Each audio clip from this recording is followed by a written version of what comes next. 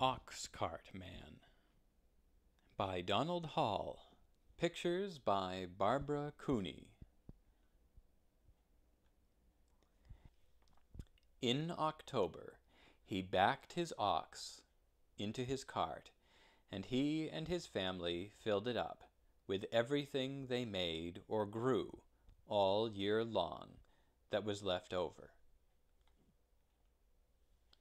He packed a bag of wool he sheared from the sheep in April. He packed a shawl his wife wove on a loom from yarn spun at the spinning wheel from the sheep sheared in April. He packed 5 pairs of mittens his daughter knit from yarn spun at the spinning wheel from sheep sheared in April. He packed candles the family made. He packed linen made from flax they grew. He packed shingles he split himself. He packed birch brooms his son carved with a borrowed kitchen knife. He packed potatoes they dug from their garden, but first he counted out potatoes enough to eat all winter, and potatoes for seed next spring.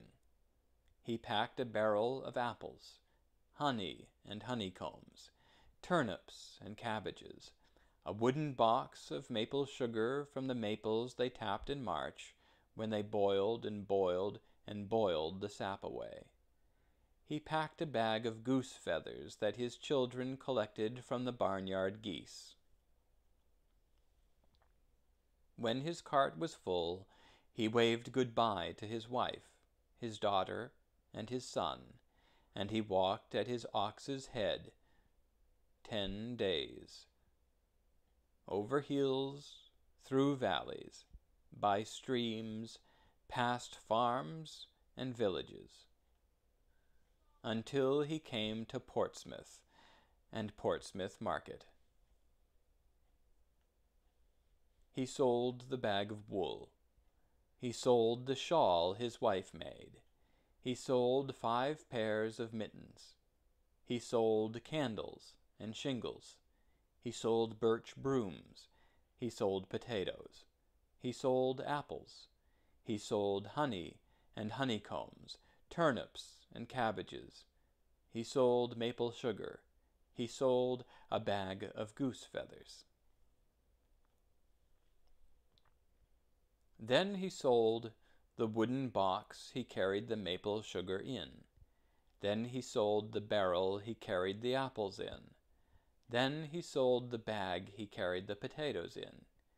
Then he sold his ox cart. Then he sold his ox, and kissed him good-bye on his nose. Then he sold his ox's yoke and harness. With his pockets full of coins, he walked through Portsmouth Market. He bought an iron kettle to hang over the fire at home, and for his daughter he bought an embroidery needle that came from a boat in the harbor that had sailed all the way from England. And for his son he bought a Barlow knife for carving birch brooms with, and for the whole family he bought 2 pounds of wintergreen peppermint candies. Then he walked home with the needle and the knife and the wintergreen peppermint candies tucked into the kettle, and a stick over his shoulder stuck through the kettle's handle, and coins still in his pockets. Past farms and villages, over hills, through valleys, by streams, until he came to his farm, and his son, his daughter, and his wife were waiting for him. And his daughter took her needle and began stitching, and his son took his Barlow knife and started whittling.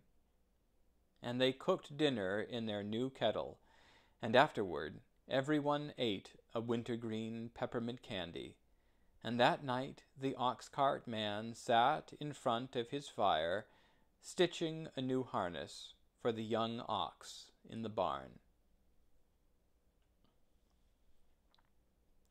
And he carved a new yoke, and sawed planks for a new cart, and split shingles all winter. While his wife made flax into linen all winter, and his daughter embroidered linen all winter, and his son carved Indian brooms from birch all winter, and everybody made candles. And in March they tapped the sugar maple trees and boiled the sap down. And in April they sheared the sheep, spun yarn, and wove and knitted.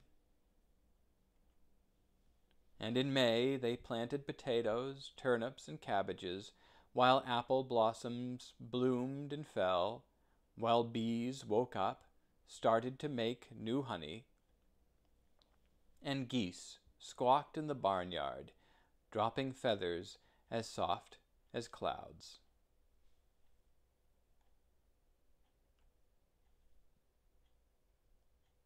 The end.